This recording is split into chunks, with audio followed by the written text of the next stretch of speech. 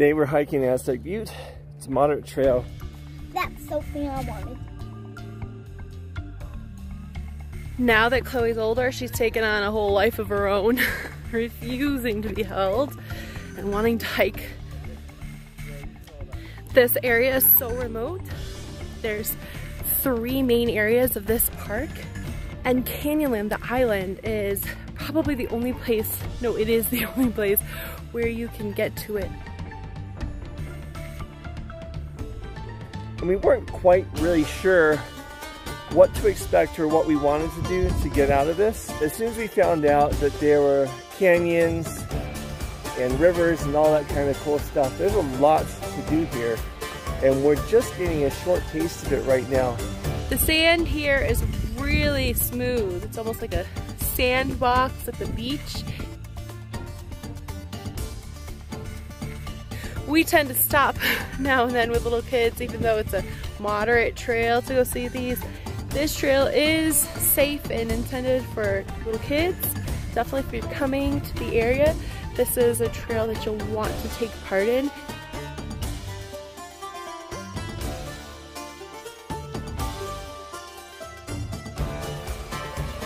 This hike is generally pretty easy until you get to the very end. And then it's kind of like a straight hill up. This is not where we're supposed to go. It's a huge overlook. So I had to follow the stacks of rocks, and we did that. Made it all the way up here. Totally out of breath. But I don't think this is it. It's kind of remote, and if you're not looking for the stacks of rocks, you can easily miss them. So we took a wrong trail. It's actually straight up that way, and we found the rocks. So where Kiara's going, like that's actually where it is. So we have to keep our eyes open.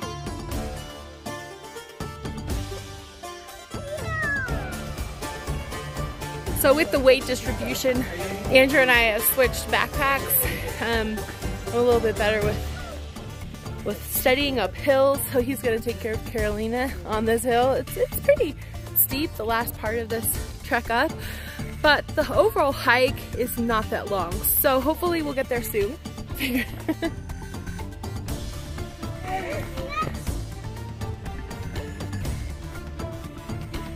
The kids are crawling and we're headed up.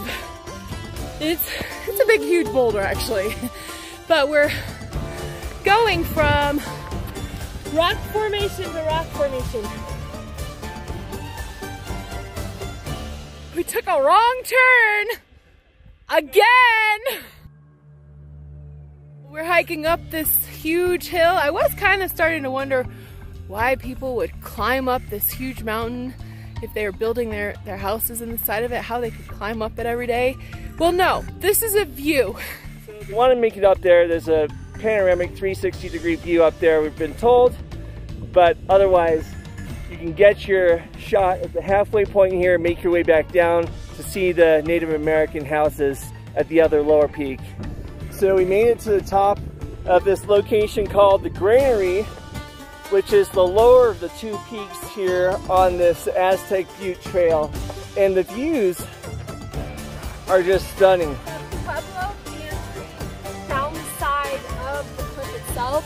Either you or I are going. I gotta take Chloe off this pack if I'm going. It is a direct route down that's hugging the mountain. It's not houses, it's like a pantry where you would store some food.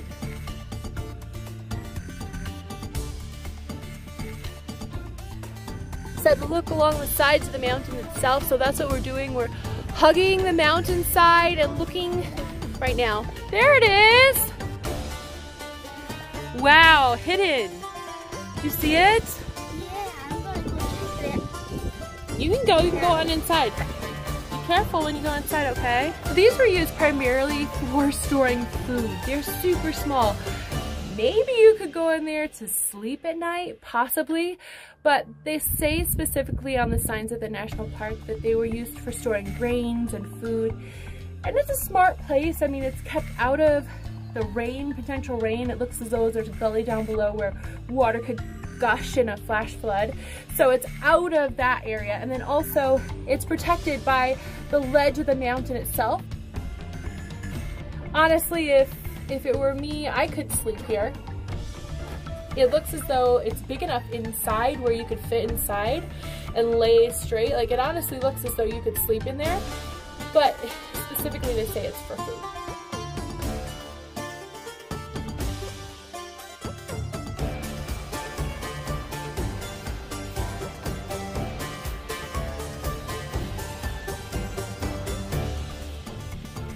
The views straight down. You're hiking down this little cliff, hugging the side, hoping that you don't fall. It's a really cool little area though. So despite how it says easy or moderate, you are going to be going up a lot of hills. You're going to be rock climbing. This is not an easy stroll. This is definitely rock climbing all throughout, but it's worth it.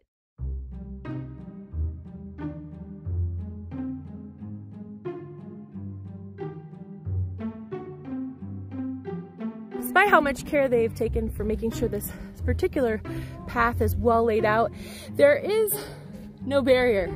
So when you get here, you do have to be careful that you're not taking a plunge down.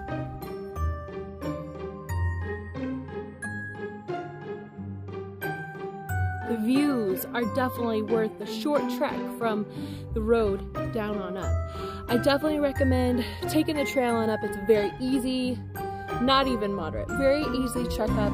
You've got a couple switchbacks on the way up to the plateau. When you hit the arch though, be very careful. Got a steep cliff drop, and that arch is part of that cliff drop. Kind of makes up the foundation for the mountainside. It's stunning. It's definitely worth the picture, but you're gonna want to be careful.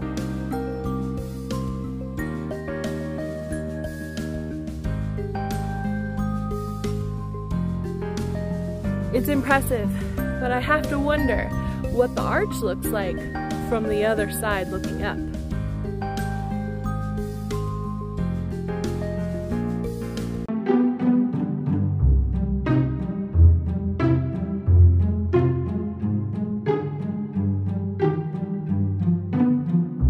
It's sunset and we're driving down the windows through this amazing area. Red rocks, the lights, it's incredible.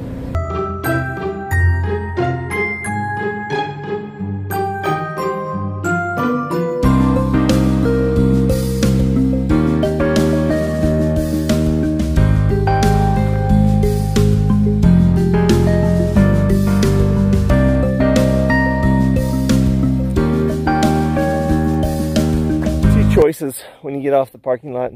There's the main trail or the primitive trail. Kids wanted to walk on the primitive trail because they like the sand, they like to trace their fingers in the sand, and it's just doing something a little bit different, which we like.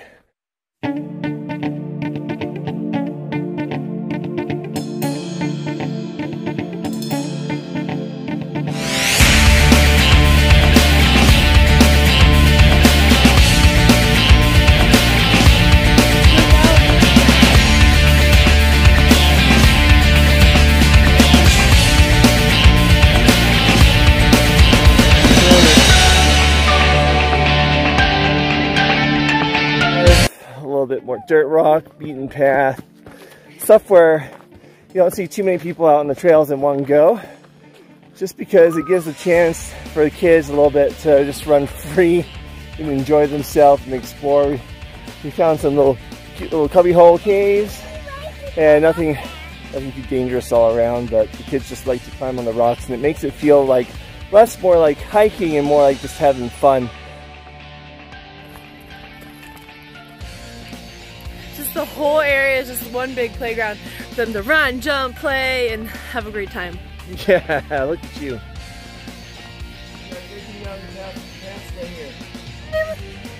Oh my gosh, honey.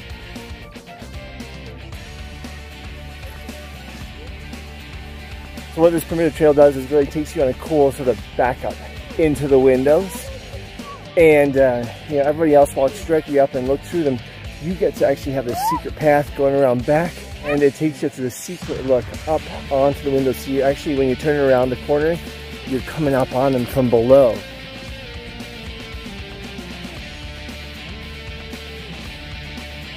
They call it a window. That's the window. That's the window.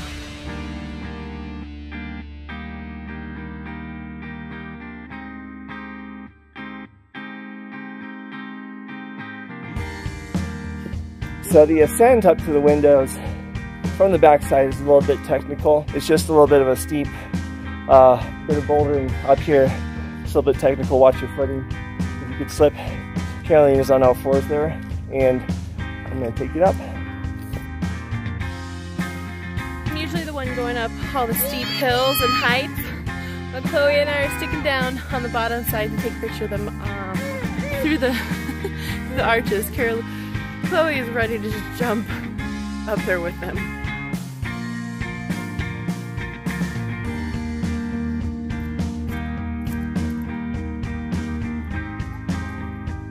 Made up the left window from the back. Now we've got this trail over to the right window. At the end of the day, when those of you little kids know it's tough as nails to get your kids out earlier in the day. They always want to do something else. They don't want to go hiking. They don't want to do this or that. But once they're actually doing it, they're having fun. And of course, now that the sun's going down and it's the end of the day, she's just like, I want to keep hiking. So of course, I'm going to run to keep up with her.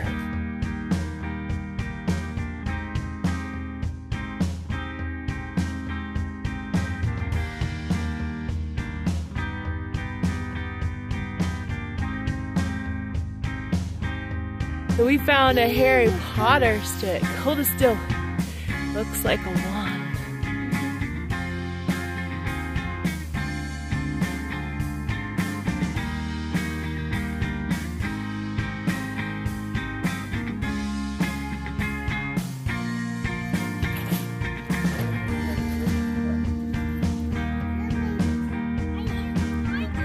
Final scramble up here to make it to the top.